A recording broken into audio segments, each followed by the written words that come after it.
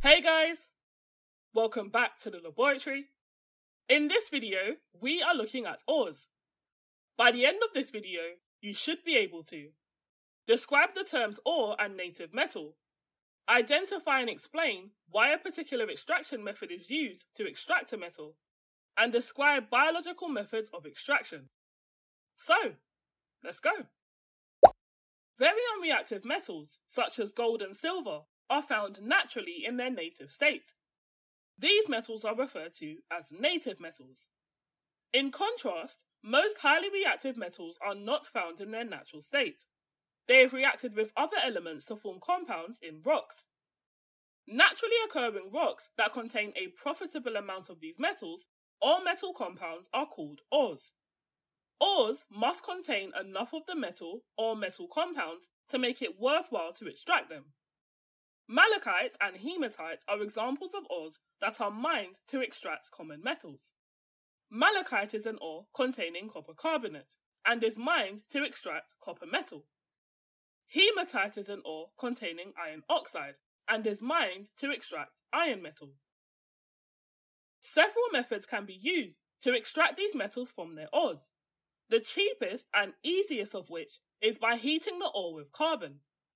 When the ore is heated with carbon, the carbon will displace the metal from its ore, leaving the metal in its pure, uncombined state. For example, when an ore of iron oxide is reacted with carbon, the carbon will displace the iron from its compound. The products of this reaction are iron and carbon dioxide. We say that the iron has been reduced as it has lost oxygen, and the carbon has been oxidized as it has gained oxygen. Unfortunately, this method of extraction can only be used for metals that are less reactive than carbon. This means that for metals above carbon in the reactivity series, which are therefore more reactive than carbon, an alternative method of extraction must be used.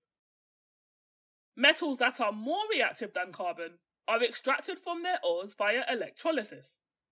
The ore is heated until molten, where it splits into its respective ions.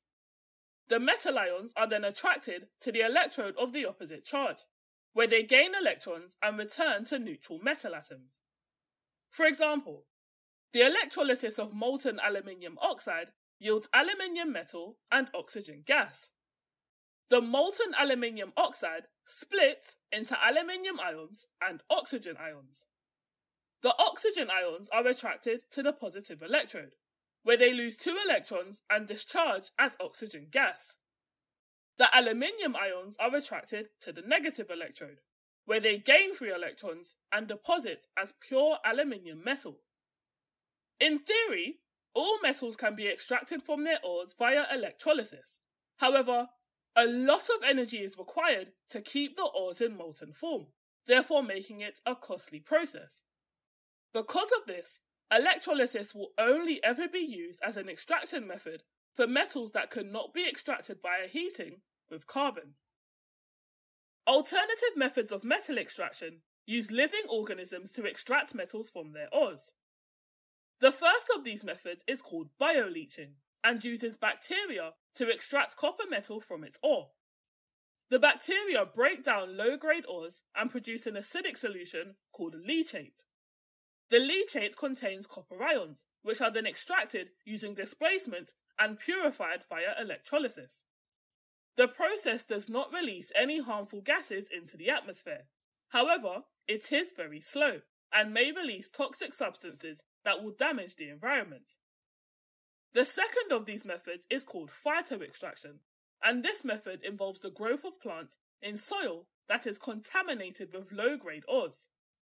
As the plants grow, they absorb the metal compounds from the soil, which are then extracted by burning the plant into ash.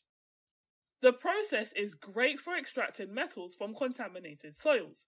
However, again, it is very slow and can be a more expensive process than the mining of some ores. Here's an example of a past paper question that you can attempt to test your understanding of the content covered in this video. Pause the video and take your time to work it through. Press play once you're ready to check your answers. Metals are obtained from the Earth's crust by different methods. Some metals are found uncombined, but others have to be extracted from their ores by electrolysis or by heating the ore with carbon. Explain, using aluminium, gold and iron as examples, how the method used to obtain the metal is related to its position in the reactivity series and to the cost of the extraction process. As always with a 6-mark question, our answer must cover all areas highlighted to achieve the full marks. For this question specifically, we must discuss the positions of aluminium, iron and gold in the reactivity series and how this relates to the cost to extract them. We'll start firstly with gold. Gold is the least reactive of the 3 metals and is found at the bottom of the reactivity series. Gold is in fact a native metal, meaning it does not combine with other elements and is found in its natural state. Therefore, the cost to recover gold is very low. Iron is next in the reactivity series. It is more reactive than gold, but less reactive than aluminium. Both electrolysis and heating with carbon can be used as methods to extract iron from its ore. However, heating with carbon is the preferred as it's much cheaper. And finally, we have aluminium, which is the most reactive metal of the 3.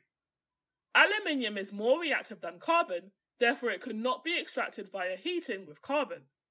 This means that electrolysis must be used to extract aluminium from its ore, despite the process being very expensive. So, how did you do on this question? Let me know in the comment section below. Anyway, that's it for this video, guys. Thank you for joining me in the laboratory. Please leave a like on this video if you found it useful, and don't forget to subscribe to the channel so that you don't miss another one.